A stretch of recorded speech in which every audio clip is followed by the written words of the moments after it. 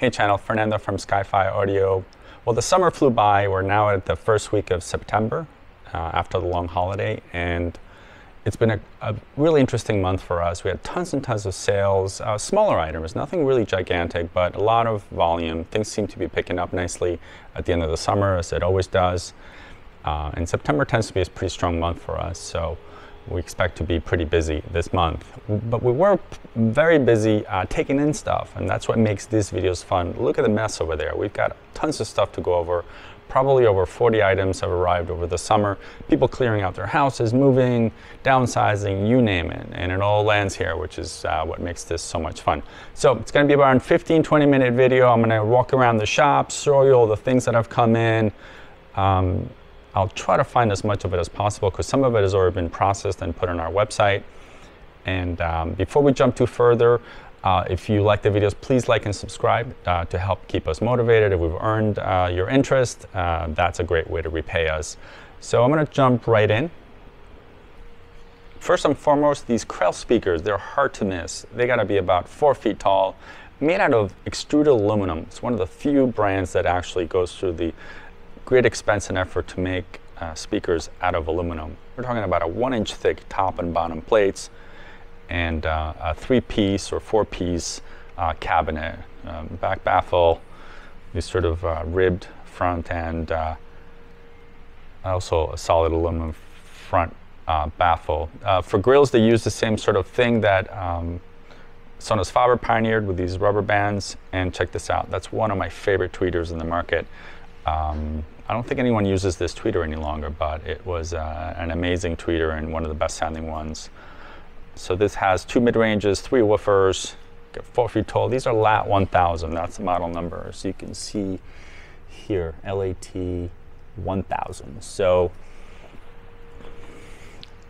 probably the heaviest speaker we've had of this size. So it's going to be very interesting packing these and shipping them. But these should be on our website in about 2 weeks or so.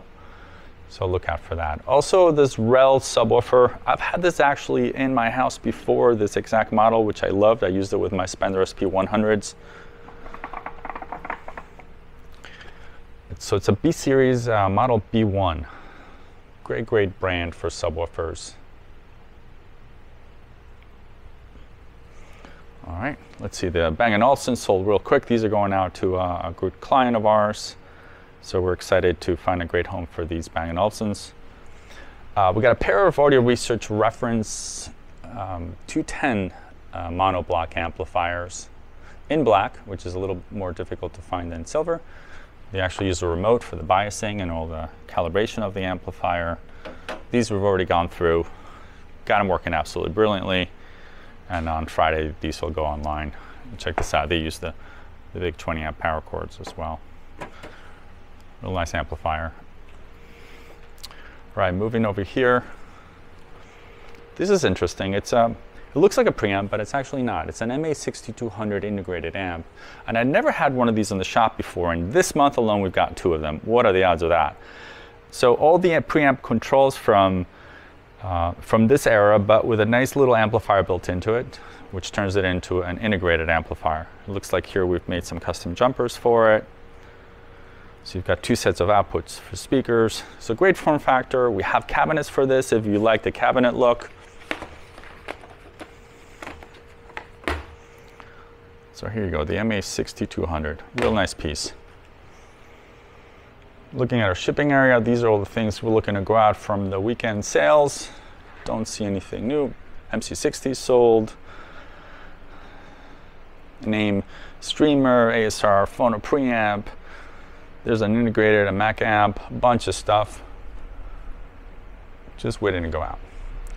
Over on our test bench, this is our long-term test bench. This is where, after a repair, we run things for a couple of days to make sure they're good. We've got a McIntosh MA2205. It looks like we rebuilt this thing and we opted not to do the dark blue meters. This has a really nice light tint to that. Real cool looking piece. And then the McIntosh solid state MF200. It's a MOSFET amplifier in long-term testing right now. These came in, we haven't gone through them yet. These are McIntosh vintage speakers. Check out this layout, how cool it is. They have the XR5s, so real early in the XR series. call it an isoplanar radiator system.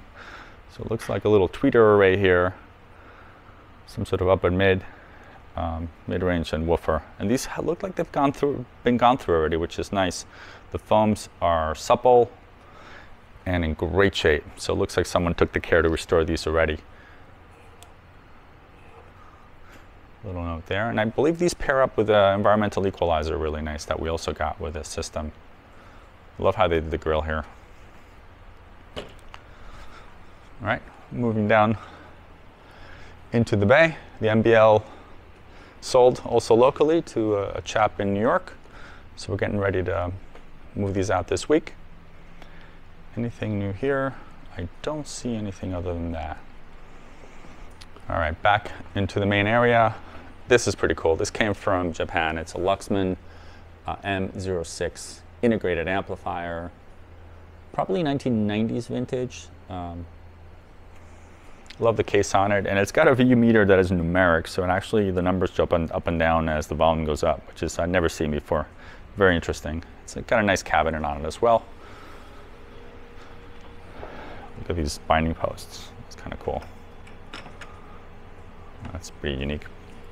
Oh, and it's got XLR inputs. All right, so that's from Luxman.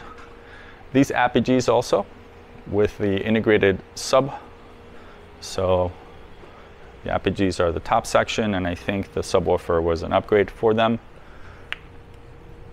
These are the Apogee stages. And the subwoofer is a mini grand. So we've got the big brothers to these out in our listening room, probably the best speaker in the shop. And if you don't have the size or budget for that, these minis are a nice alternative. You can see the ribbons are in really nice shape. If you've noticed, we keep only just one speaker in the shop because of storage issues. The other speaker goes into our storage unit outside across the street. We actually have a great setup here. And you'll see that we just, one out of the two speakers are kept here, almost like a shoe store. All right, looking through the speaker bay, I don't see anything new. But on the McIntosh rack, I did take in a bunch of stuff. So we've got this MX130. It's an AV tuner controller center. We like to use it as a preamp. It's a wonderful preamp with a great built-in tuner. Ignoring the video processing features, which are a bit outdated, this is an excellent preamp, nevertheless, for audio. Now, if you want a vintage home theater system, we've got the matching amplifier, which is a 7106. That's an MC7106, just below it. So it's a nice setup. And we did get a Laserdisc player with this, but I'm having a hard time finding a belt for it. It's a Pioneer rebranded as a McIntosh Laserdisc player. I'll show you the belt in a bit. If you have access to one, please, please, please let me know. I'd hate to have that thing land up in the landfill. Let's see, back to the McIntosh stack. A couple of tuners made it out of restoration. Looks like we've got at least two of these great MC2505s. Great little vintage amplifier, and its big brother down here, the 2105. I'm surprised this is still here, the MA230. This is probably their best tube integrated, and it's been fully restored. We did a beautiful job with this piece. If you're looking for a tubed integrated amp from McIntosh, that's your best bet. All right, over here, we've got a MX110 that has also gone through our restoration process, as you can see by all the custom caps, all the other parts on it. All right, swinging over to the workbench, MR7083, an MA6100 preamp amplifier. This is also an integrated, but in solid state. And it's waiting on a volume control. But cosmetically, look at this thing, it's absolutely mint.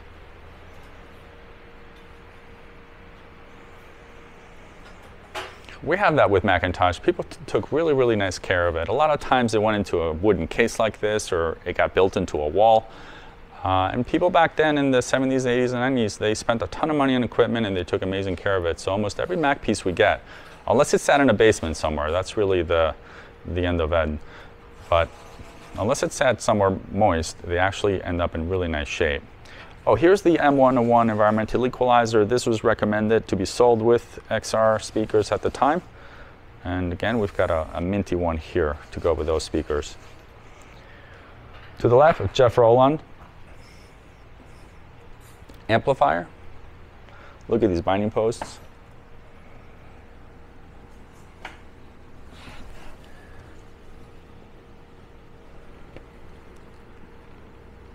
It's a Model 1 stereo amplifier. We went through this and it tested really nicely. Excuse me. Soda Sapphire turntable in an oak cabinet, complete with a record clamp and the pump and everything else. Actually, the power supply. It's not an air-powered unit. That is just the power supply for it. A nice piece. Over here, we've got a Bang & Olufsen Biogram 8000 turntable. I haven't gone through this yet. I'm hoping to finally get one that works. We go through quite a bit of Bang & Olufsen equipment. A lot of it ends up in landfill, but when we have one that works, it sells really well. All right, Lynn Sondag LP12, quintessential British turntable. This is a really nice piece. This one's fitted with a basic LVX tone arm. A lot of great upgrades for it. Looks like it already has the power supply has been upgraded, so we'll service this unit. These have power supply issues generally, so it'll be some time before we're able to service it and get it to market.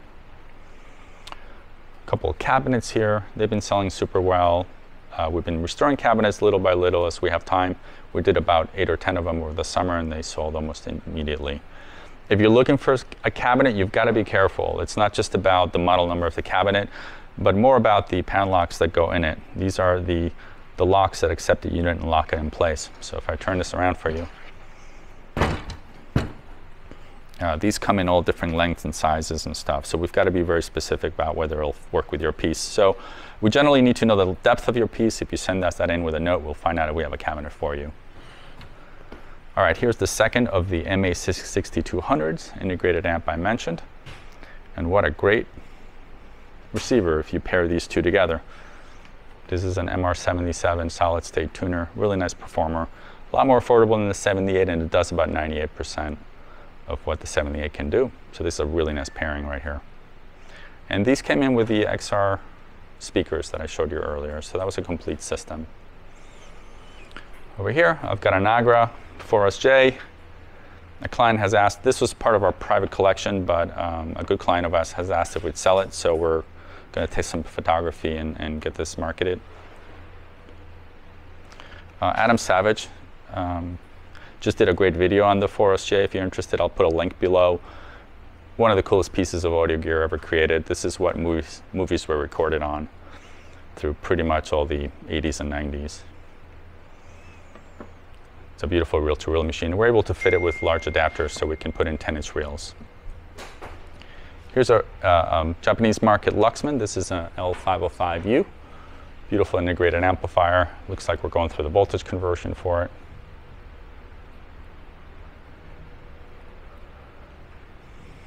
All right.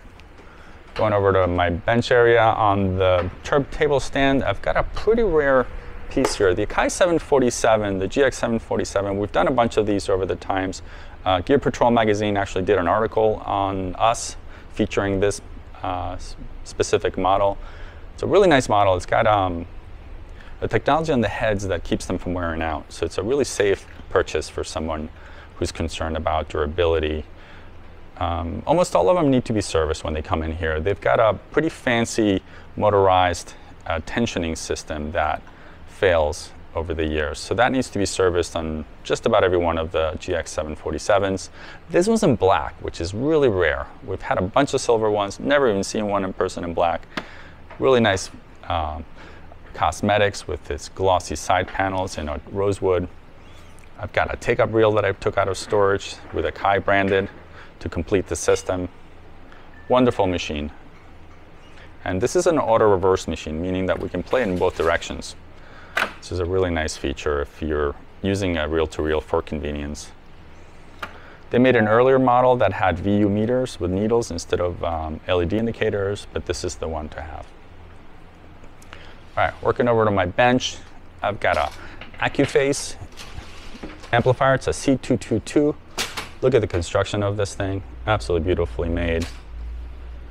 It's got a fairly elaborate phono section right here, stage here.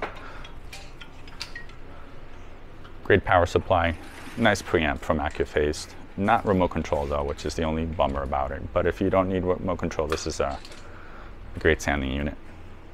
Got a Tandberg 3001 tuner waiting to go through testing. I'm a big fan of this tuner as well. Out of all the Tandberg tuners, the 3001 is the one I have. On our repair shelf that came in recently, well, this 3-piece Luxon system, check this out. This is a C1000 preamp. It is solid state. This is the tuner just below it, the T110. And then the match amplifier is here, which is an M4000. So a series that we've never seen here before, but it's nice to have all three matching pieces. We will go to market on these as a set, all three of them, once we sort through a little channel imbalance on the amplifier. We've got to service this before we can sell the whole set. A Yamaha CR 2020, one of the best looking receivers from Yamaha. Look at all those buttons. Beautiful, typical Yamaha finish with the Yamaha square knobs, which I'm a big fan of. So that's waiting for a light service. Let's see, we've got a 7-channel McIntosh amplifier waiting to go through. And this here is a Krell.